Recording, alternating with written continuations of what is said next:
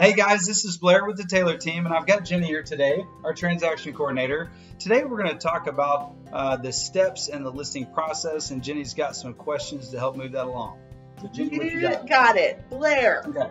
How do you determine how much to list a house for?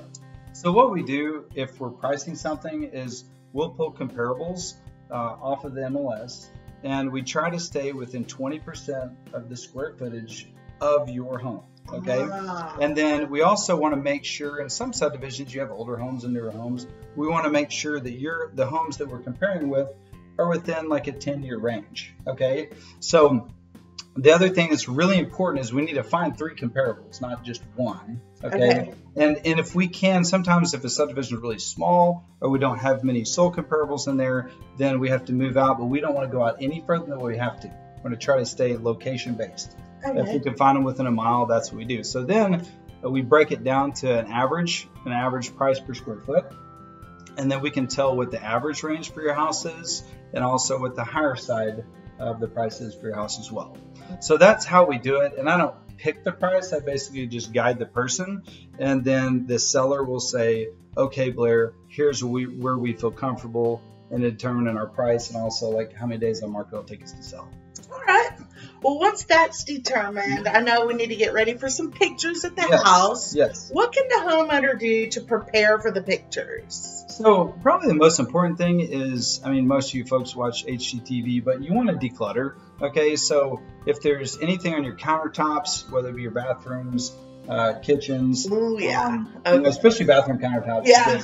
We'll take pictures and have to go back and reshoot the bathroom. And if, people generally know if you have a lot of stuff, a lot of trinkets, like we got to get rid of those. Sometimes I'll hire a stager if I feel like we really need to get some help. And they'll come through on an iPad, take pictures and draw arrows of where the person needs to move the things to get rid of the pictures. Oh, nice. Okay. So the reason I like that is it used to be they would come through like a notepad. It just makes it harder. Like with the iPad, like they email those to you and you just go picture by picture, room by room, and get it fixed and ready. So when you're done with that last picture, then you've got it ready for pictures. Okay, I like it. Yeah. Now, I've heard this a lot, but I don't think a lot of people know. But can you tell everyone what is a seller's property disclosure?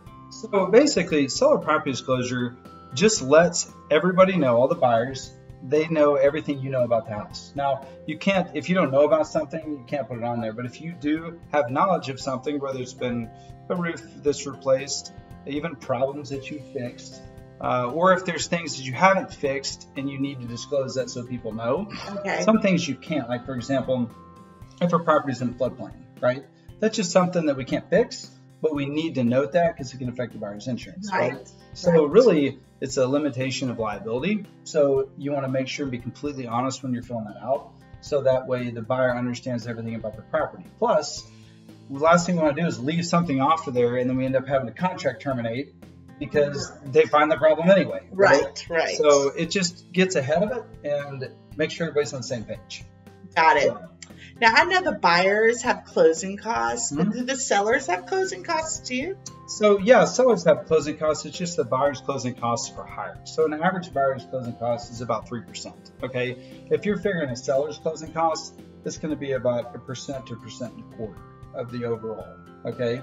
So, and that's by the purchase price? The purchase price. So if you've, basically, if you've got $300,000 house, it's going to be, call it $3,500. Okay. But what that takes care of is your taxes and insurance prepaids, your revenue stamps, your deed prep, and then a lot of other little things that happen through the title company in the closing process, including the term. Okay. All right. Yeah. And one last question, Blair. Can a seller just reject an offer if they don't like it?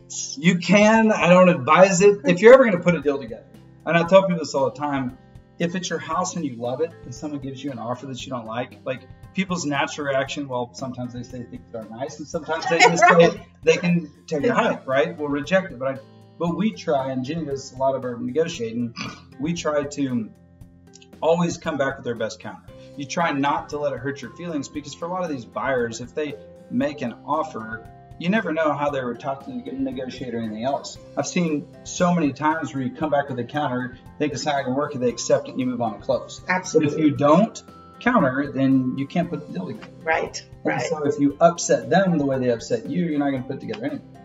So always counter. Always counter. Perfect. All right. That sounds great. Well, hopefully we've answered all your questions around the listing process. And Jenny, thank you. You're welcome. If you guys have any other questions, just send us an email with the information below or give us a shout. I hope you guys have a great day. Thanks, guys. Bye. Bye-bye.